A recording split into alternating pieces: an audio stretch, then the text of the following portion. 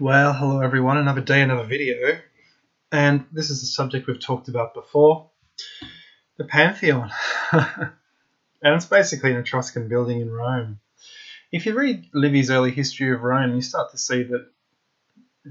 to wonder, was Rome actually an Etruscan city at one time? The fact is they had an Etruscan king called Tarquinius, and you think, well, were they an Etruscan city or not? And on maps, they're not shown as an Etruscan city. The Etruscans are shown as a different people. Well, why then did the Romans adopt all the Etruscan traditions? You see, we have a problem. Many of the Roman gods are Etruscan gods. And what is this doing here when it's so similar to the Etruscan pyramids? This is basically an Etruscan pyramid in Rome. We'll show why in a moment. Just amazing. The triplicity of the earth, the three motif in this, the threefold recession. It's an octagonal dome. Here we have a chessboard down the bottom. Just amazing. Concrete that I would say the Romans themselves didn't know how to use. The Etruscans brought it from the east, and they used it. I think this is probably 5th century BC rather than the time of Emperor Hadrian, because, you know, as others have pointed out, nothing else in Rome looks like this. Just absolutely incredible. You have 6 steps and then more steps, and this is all built by the Romans apparently. You have a Greek-style Roman temple in front of it, and it says this was built by, you know, blah, blah, blah.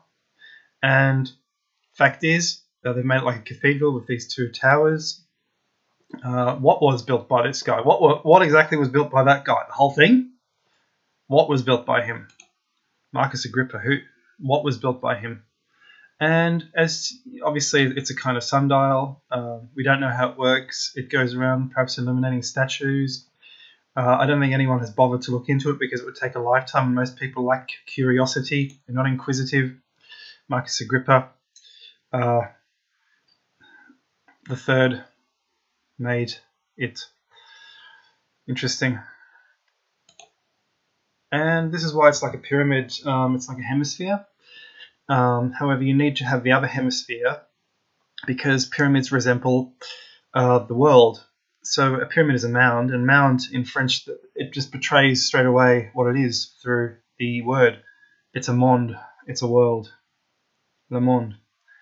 And so it is a representation of Earth, like the pyramids. Everyone knows the Great Pyramid represents Earth. That's been discovered. You know, Newton thought it represented Earth. You know, see my Newton video. He knew it represented the Earth. Because he knew what pyramids were. He worked it out from reading ancient history. It looks like these people also knew what pyramids were because they were descended directly from the pyramid builders. They couldn't have worked it out independently. They were long enough ago that they inherited the knowledge. So it's representing the size of the earth. That's why it's representing all the gods, because it's representing the entire world. It's representing everything.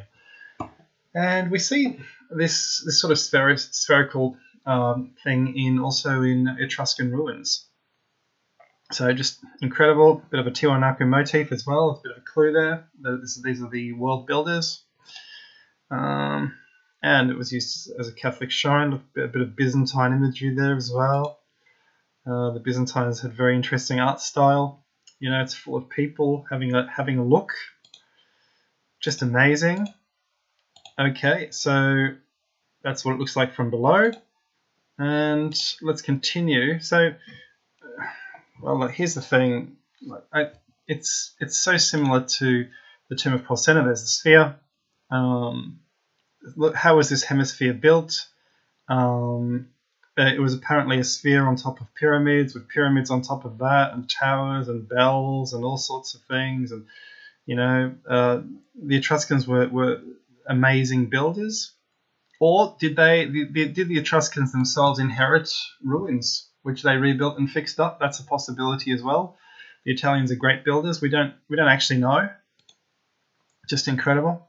Clusium is probably not where it is. They say this was in Clusium, but we don't know exactly where Clusium was.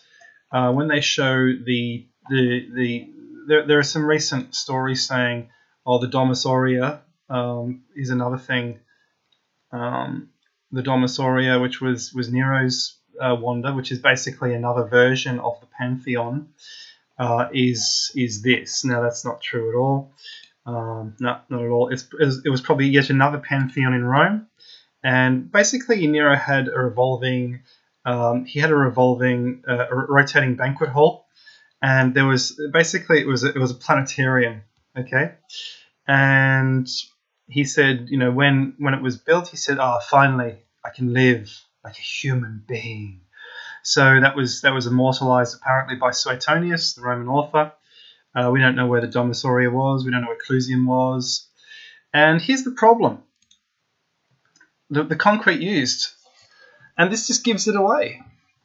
Where did Romans use concrete? I searched for where did Romans use concrete. And the first statement says, concrete was the Roman Empire's construction material of choice. Well, that's news to me. Secondly, and this is the justification, it was used in monuments such as the Pantheon in Rome, as well as in wharves, breakwaters, and other harbour structures. Oh, okay, so underwater. Do you see what's happening here?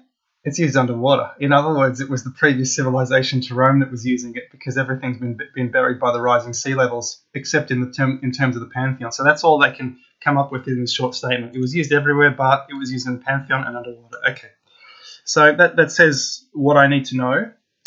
It's older than Rome, and the Romans could have inherited the Pantheon if it's built that well. You know, Rome did go back, you know, centuries and centuries and centuries.